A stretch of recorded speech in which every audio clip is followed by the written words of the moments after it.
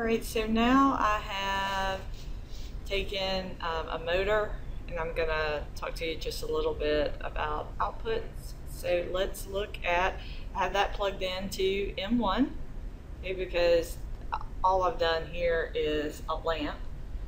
Alright, and so I'm not going to, this time I'm using it as a motor. I could use it as an output.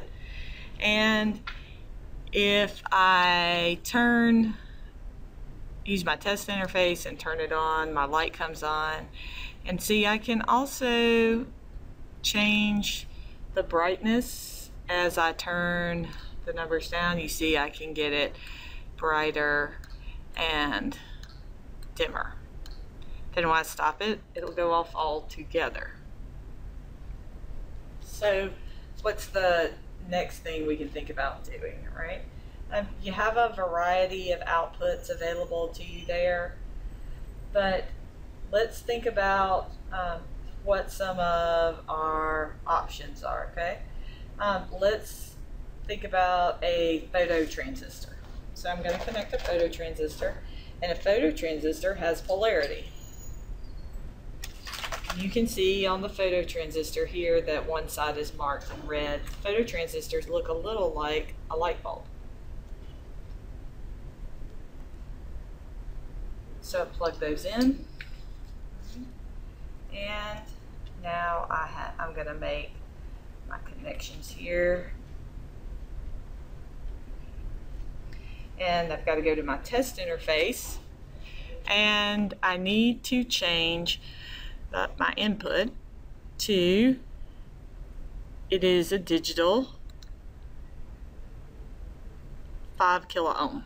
So now I'm going to turn my light on using my test interface, and I'm going to look at my phototransistor and see what happens. So when I have them across from each other, if the phototransistor sees the light, the test interface will be a 1. When it doesn't see the light, it is a 0. So I have them lined up and it sees it. Now, sometimes you have a problem with your phototransistor, and you need to test your phototransistor before you start using it to be sure you have it wired correctly. Again, this is a sensor that knows its head from its rear end. It has polarity, in other words. So if you're using it and it's not working, you may have the polarity reversed. So if I had plugged it in like this, okay, when I shine the light on it, you'll see on my test interface there's no 1. I get super close, and I might, if I get lucky, get 1, but I don't, because the polarity is reversed. Right? So when you do that, you just need to change the pins, but you have to check it first to be sure that it is working. So you could use this, sorry, my plugs are a little loose.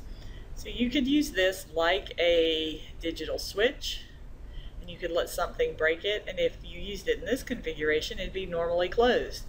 The output right now is a 1, and when something came in between them, it would break it and be a 0. Okay? So that's a phototransistor for you.